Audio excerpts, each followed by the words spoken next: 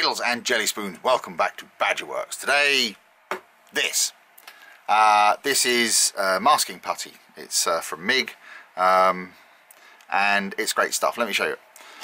It's basically like blue tack-ish kind of substance. It's a stretchy material, and you use it for masking up, well, whatever you like, really. So you stick it on to the model, you spray, and then when you're done you peel it off. It's very good stuff. I bought this tin a while ago, and I hasten to add I did buy this, it wasn't given to me. And I've really enjoyed using it. And I've had people say to me, well, yeah, I really like this stuff, but it's really expensive. And yes, it is very expensive. This tin, I bought this at a show from a dealer, it was £16. I have not seen it any cheaper than that anywhere else. In fact, in most places it's considerably more expensive. So yeah, that's a bit of an issue. However, there may be an alternative. This is Tobar Smart Putty, and this was suggested to me in the comments on one of my other videos by someone whose name I unfortunately can't remember, but whoever you are, thank you for the tip. We're going to give it a try. And I've been told that this is basically the same stuff, but it's much cheaper. So this is £16.99, or I paid £16.99. This I think I paid about £4 or £5 for, so it's a third of the price. Obviously this is a bigger tin than this. There's 80 grams in here. It doesn't actually say how much is in here. It doesn't have a weight on it that I can see anywhere, unless I'm just missing it. But what I thought I'd do quickly first of all is, I've got my little scales here, so we'll just weigh it quickly and see how much is in there. 60 grams, that's kind of what I thought it was going to be. So there is a bit less than there is in this one, but it is still massively cheaper. You can buy 60 gram tubs of this kind of stuff from various other people, like Green Stuff World do one, and things like various other people do. But again, they're sort of £10 to £12 for 60 grams. This is about 5 or 6, so it's much cheaper. One of the other things that I do quite like about it, as you probably just saw, it comes in a little plastic bag. One of the things that I was told about this stuff when I first bought it by the dealer, he said, whatever you do, don't store the tin on its side or upside down, because what happens is it will gradually creep down and basically glue the lid on. So yeah. Anyway, that's all beside the point. So what we're going to do is we're going to try this instead of this. Now, how are we going to do that? We're going to use this. This is a wing from a model. I can't remember the name of the model. Although it's basically the other wing of the aircraft I did in the speed painting video, which is this one. Now, I put a Japanese roundel on it apparently, because I thought it was a Japanese 3-engine cargo plane. Apparently it's Spanish. So anyway, there you go. I'm sure someone will let me know in the comments. So what we're going to do basically is a similar kind of thing to we did to this on here, but we're going to use this as our masking putty. So let's get on with it. So to start with, I'm going to give it a lick of primer, just to unify all the colours and everything where I've sanded it down. So yeah, the whole point of this is just to unify all the colours, give us a nice plain base to work on, without having to strip all of the original paint off of the whole thing. So this is the easiest way to do it. And over the top of that, we're going to go with some all-clad gloss black base. I've got several of these gloss black primers. I usually use the Vallejo one, but this all-clad one's not bad. It gives quite a good result, but I have found you have to give it quite a few coats to get a decent finish. And the next step is the lacquer, this all-clad 2. I love this stuff, it's really good. Yes, I am very partial to this all-clad lacquer. It gives an amazing finish, and you just pour it straight in the gun and spray it. There's no messing about with it. So the next step is some gloss varnish. Give it a couple of coats of that. A lot of people don't like this Humbrol varnish, but I must admit I have never ever had a problem with it. I've used maybe half a dozen bottles of it over the last couple of years and it's always been fine for me. Right, now the varnish is dry, we'll give it a spritz of this hairspray, and that'll allow us to chip the paint later. So we'll just give it a quick couple of coats of this and then let it dry.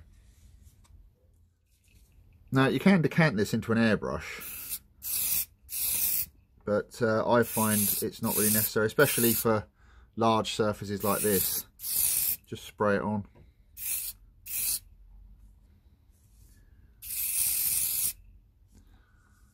There we go. Now we'll just give that a minute or so to dry. It doesn't take long.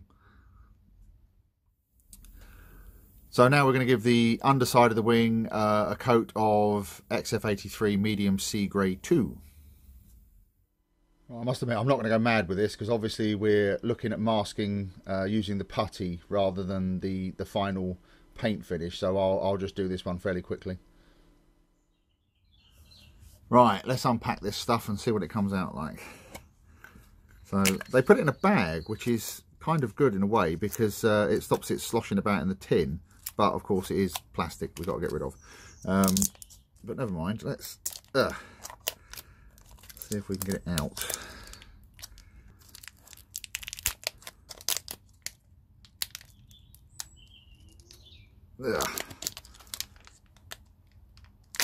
There we go. Well, it certainly feels a similar consistency, although it does feel slightly greasy. Let's get the other one out for a second.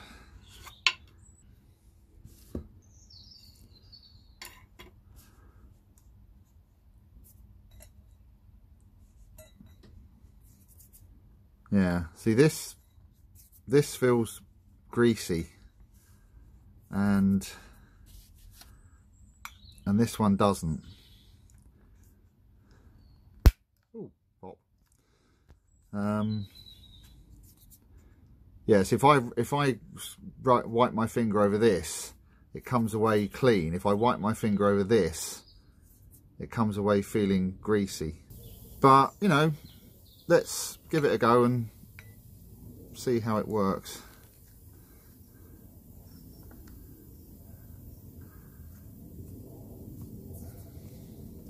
It might just be because it's new, I don't know.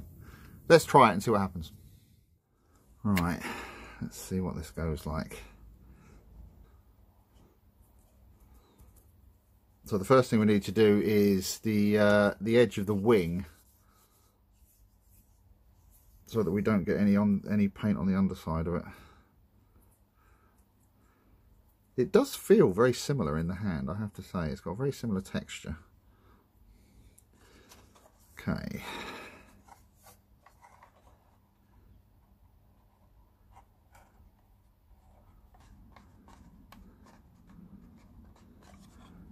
It certainly seems to stick on all right. I'll give it that.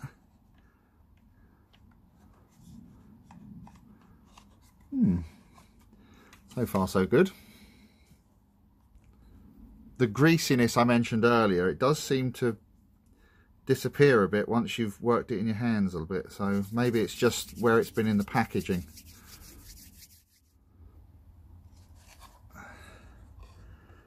Right, let's stick the rest of this on.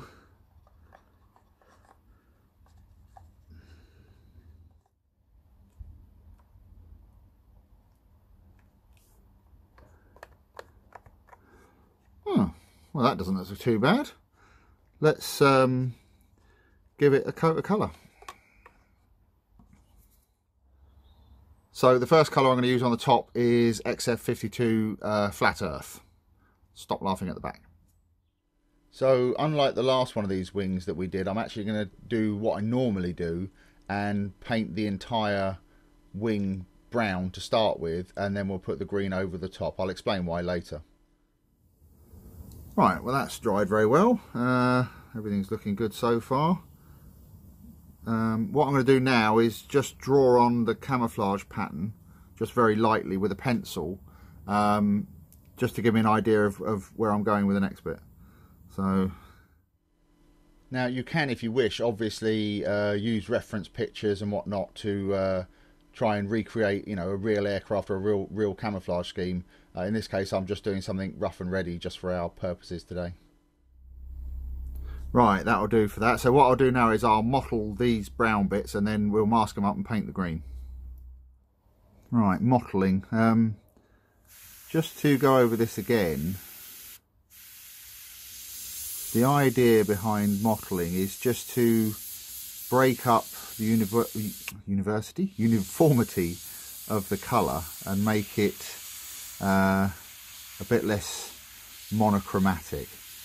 So what we do is we take a fairly thin mix of paint at a fairly low pressure and we get quite close into the surface and we paint random swirls and blotches and all the rest of it, and that just breaks up the monotony of the surface and makes it a little bit more interesting when the colour coat goes over the top. So what we do is we'll do this like this, and then once it's dry we'll come back over it with the same colour coat, but just a much thinner, lighter mix, like a filter. And you can put as much or as little of this on as you want. It's really up to you, you know, whatever look you're going for. There you go, like that.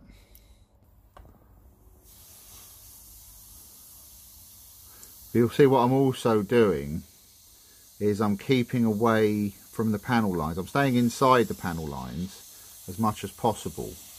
And what that does is it also creates like a natural shadow on the panel line, so that you don't have to worry too much about washes and things.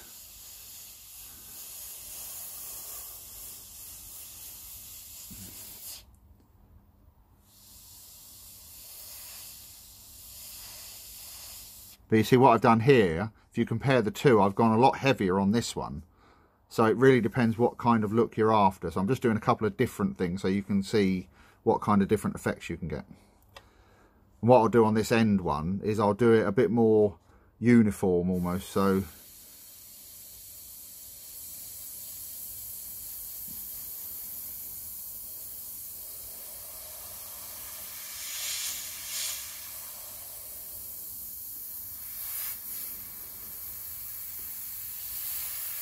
you see there's less in the way of swirls and whatnot. What you can also do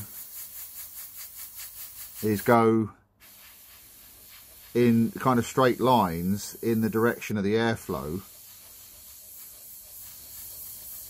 and it almost gives it a kind of windswept look, if you see what I mean. I know it sounds a bit weird, but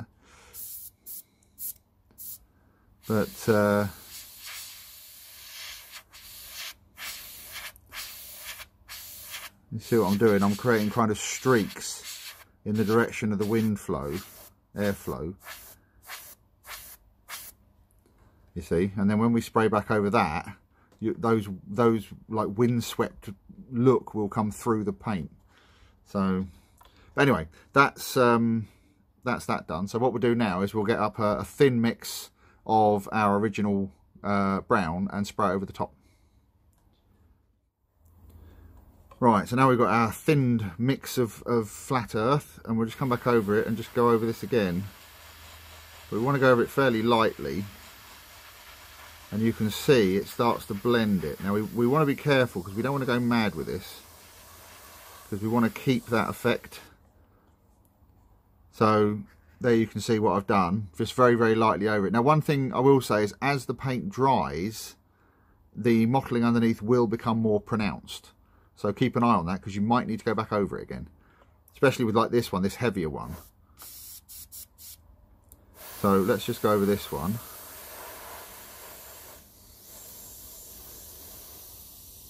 And you see I'm just going over it very, very lightly. Now this will obviously take more blending because it's a thicker colour, if you like, underneath, more pronounced.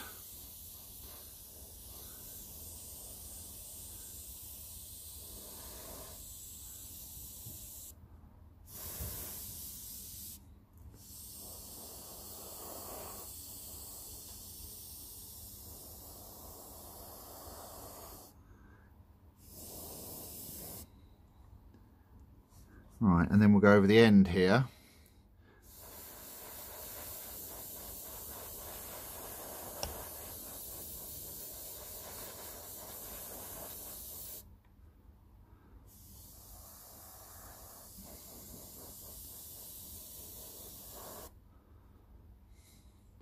So that's our light one. That's our kind of medium blotchy one. And that's our streaky one. So now we need to mask this off and then we can paint the green. Right, this is all dry now. So what we need to do is mask off these bits so that we can paint the green. So let's do that. Let's get our masking putty again, or whatever you want to call it. Yeah, it's like this. It does feel kind of greasy in the tin, but I say when you work it in your hands for a bit, the greasiness goes away. So I think it's something to do with the packing process. Anyway, right, we just need a little bit for the end here. Probably about half that.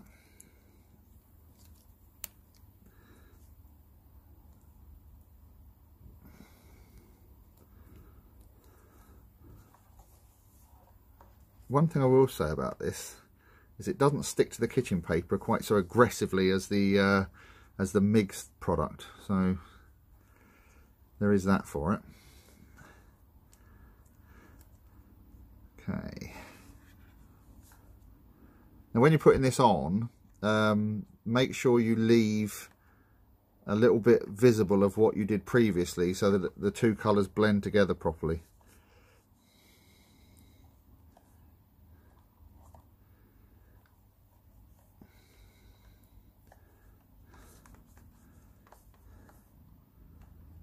And make sure you push the edges down reasonably firmly so that you get a nice transition. I mean, if you want the edges to be fuzzy, don't push this down quite so flat. Let it stay proud of the surface, and you'll get a bit more of a fuzzy edge. But obviously, you can play around with it and do what you want. So yeah, that's basically what we're looking for. I'll do these other bits, and then we'll spray the green on. Right, I think we all know what's coming next. Yep, RAF Dark Green 2. Let's put this on the wing. Now, if you're wondering why I painted the wing completely brown when I was going to paint half of it green, it's something I've always done, and then I found out recently that someone put a comment on one of the videos saying that his grandmother during the Second World War used to paint hurricanes, and this is basically how they did it. They would paint the whole thing brown, and then they would use these rubber matte stencils to paint the camouflage on. So yeah, I like it when people share things like that in the comments. It's right, well, if proof positive were ever needed that this stuff is very, very similar to the MIG stuff, it does actually stick to the kitchen paper. I put it down for a minute and I could barely get it off. But anyway, I dare say some of you are probably wondering how long I left this, like drying wise, before I'm doing this step. Well, the answer, I don't know for the second, but it was basically about 3 minutes. I sprayed the green on,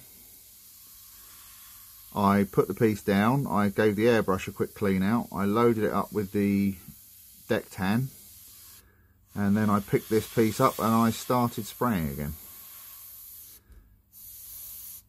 So this kind of follows on from the whole how long should I leave it to dry question that gets asked so often.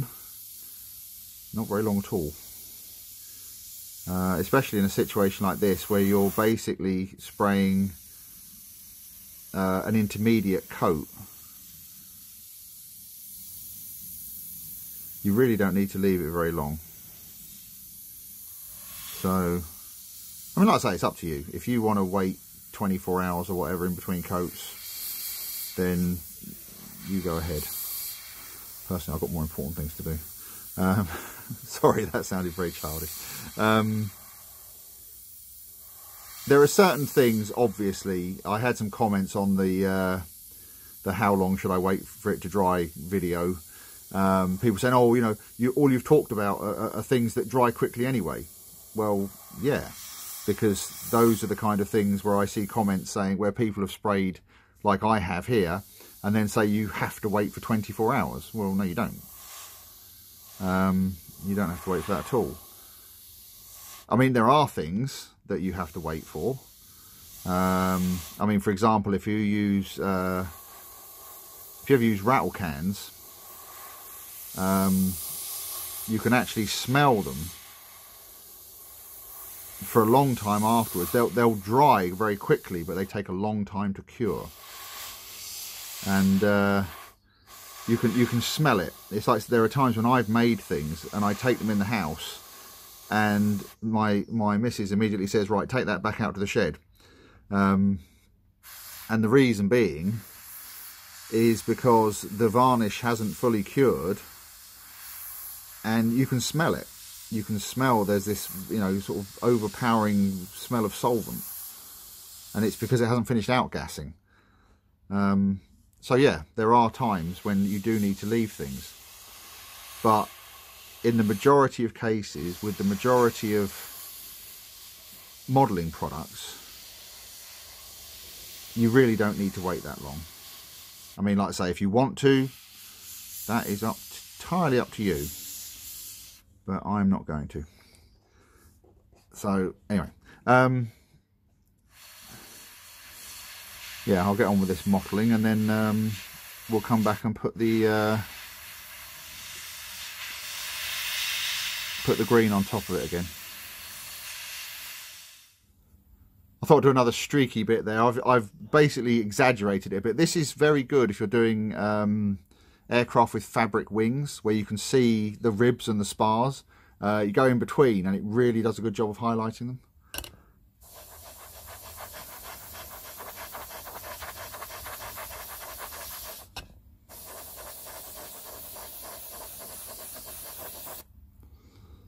Right, anyway, let's put the green on. Right, now for our thin down green again.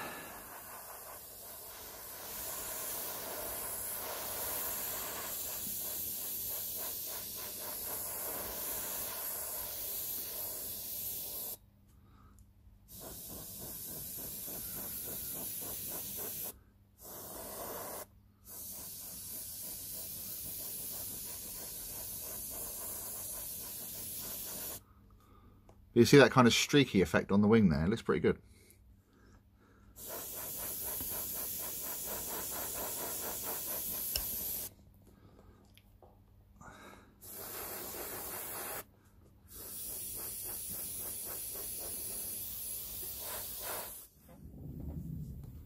Right, that doesn't look too bad, does it? Now, for the moment of truth, we need to take the putty off and see what it looks like. Right, here we go, moment of truth. Let's see how well this works. Ugh, it's stuck in the corner there, there we go. Now I must admit, I did have this with the other one, the other stuff. It eventually grips the the foam quite nicely, so you have to be careful of that. But ugh, get off. It's coming off all right. Ugh.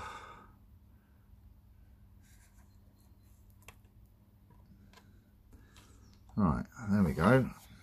Ugh. Let's get that off of there. Let's have a quick look at this.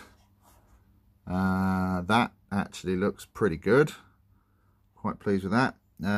Can't see any residue.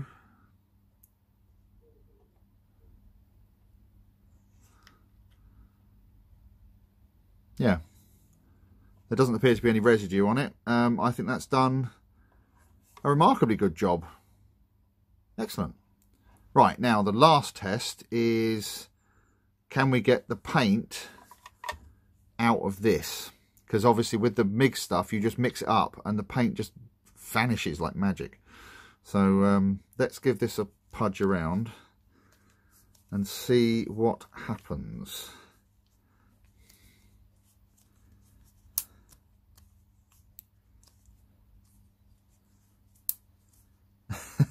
It's disappearing.